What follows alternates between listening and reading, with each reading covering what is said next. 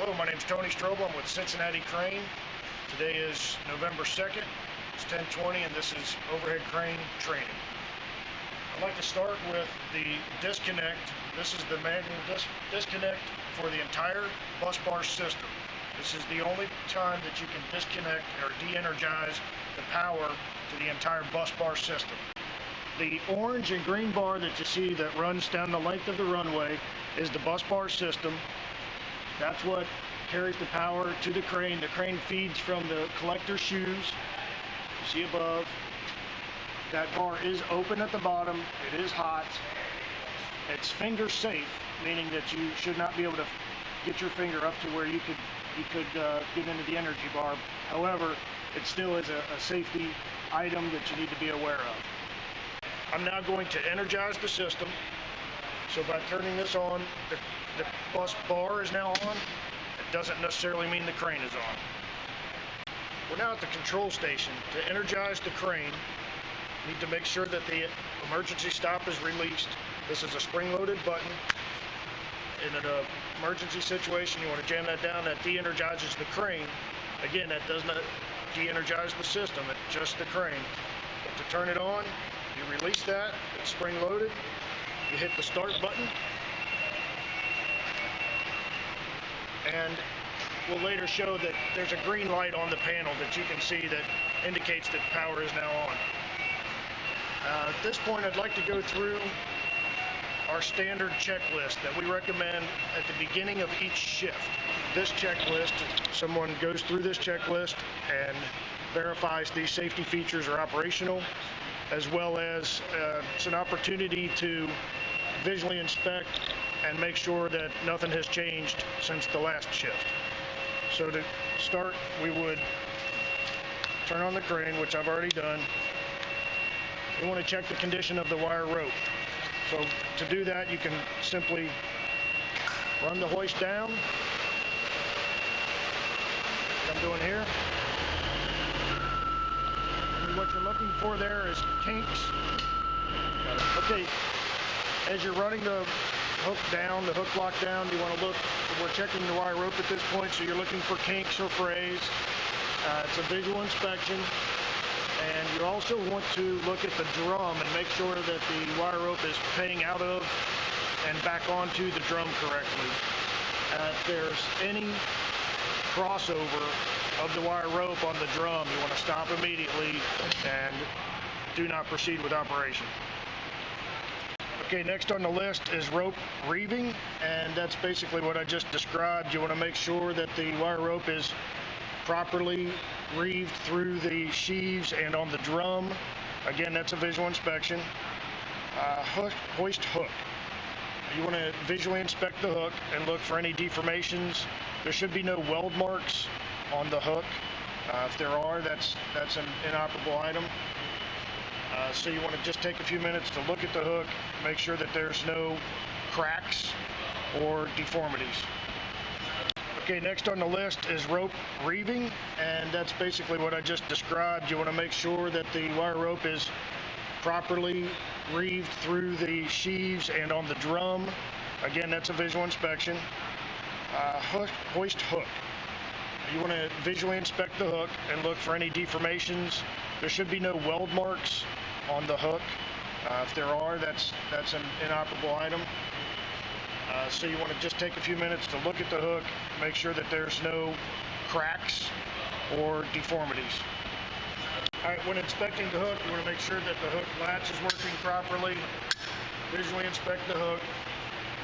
Scratches and that's normal wear and tear. That's okay. What you're looking for is a crack or a deformation. And if the hook latch ever springs, meaning it doesn't catch on this part of the hook, that's a problem. That's indication that it's been overloaded, and do not use the hook in that condition.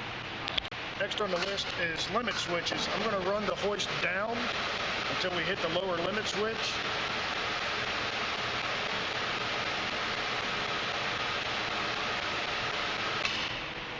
Okay, that's the lower limit switch.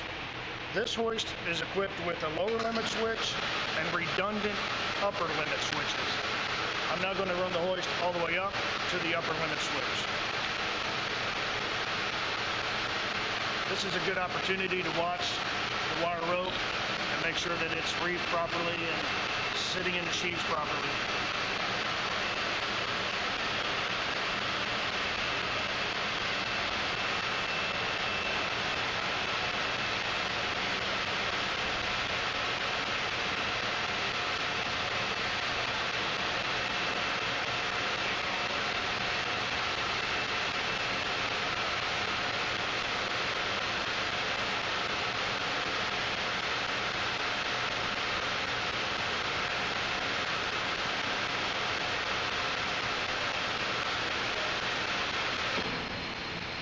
I've now hit the first upper limit switch so that the hook can only go up in slow speed. I have not taken my finger off the control button. That's a control safety feature. Now we've hit the ultimate upper limit. I cannot go up any higher. Next on the list is brakes. You can see from the operation that we've done already that the brakes are working properly. There's no slipping. So we move on to the next item, which is slings. We have no slings here at this time. Proper operation per directions. If you look on the bottom of the crane, there is a directional sticker. Those directions should match when operating at the push button. Those directions on the bottom of the crane match the legends on the push button. Always start with down. When checking operations of the crane directions, you always start with down. This is very important. If down for any reason makes the hoist go up, do not operate it.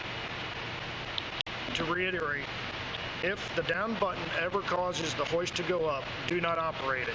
What has happened is the phasing has somehow, for whatever reason, been reversed, and there could be safety features that aren't working properly if that's the case. So it's very important that you always start with down when checking operations, and if down causes the hoist to go up, do not continue. Okay, next on the list is conductor bar condition. So you would just visually inspect the entire length of the runway. It's also a good opportunity to check the overall site condition and make yourself aware of any new coworkers in the area. I think it's commonly known that new workers are something that everybody needs to be aware of, and you help those new coworkers work in a safe manner. So after visually inspecting the bus bar, the work area, address any new coworkers, you're ready for operation of the crane. Okay, we've talked about the startup procedure and the checklist that we recommend. Now it's time to run the crane. This crane is equipped with 2-speed up and down motion. So you simply press down on the button to the first detent, and that's your slow speed. If you press a little farther on the button, you'll feel resistance, and you press through that to your high speed.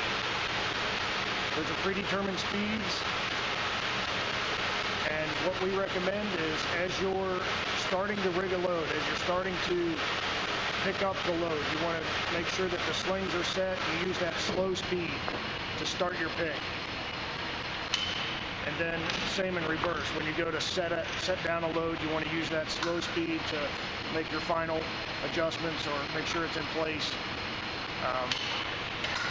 This is true both up and down. You have 2 speeds.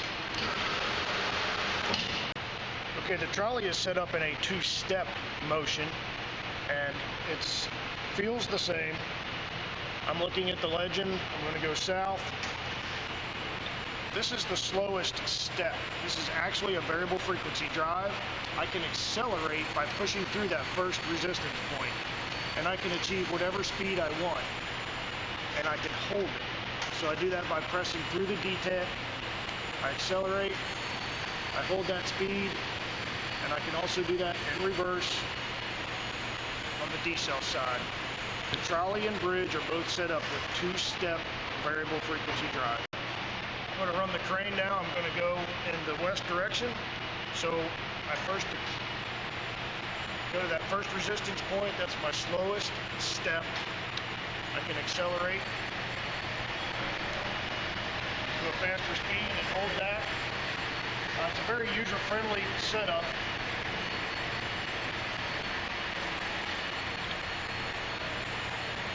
The variable frequency drive, is designed to reduce load sway. Since you have such a finite control of the crane, you can accelerate and decelerate to whatever speed you want, up to, on the crane, it's 100 feet per minute max.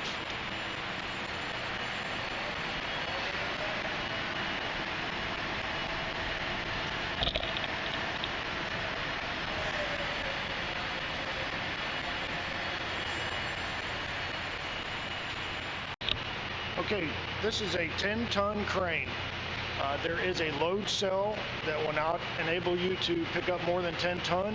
However, it is your responsibility as the operator not to exceed that. This crane was load tested on 8/23/12, and from this point on, it is your responsibility as the operator not to exceed the load of the crane. 10 ton, 20,000 pounds.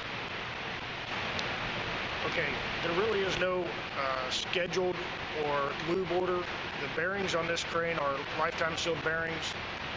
If for some reason you were ever to observe oil below any of the motors, it'd be an indicator of a leak. However, that's very rare that would ever happen. As far as any scheduled maintenance, the crane is required to be tested once a year by a qualified testing agency, and that does not require a load test, only an annual inspection. And that's all I have. I'm always available for questions. Tony Strobel with Cincinnati Crane and Hoist, and our number is right there on the crane. The serial number for this crane is in the panel. If there's ever any questions about operation of the crane, I'm always available for questions. Thank you.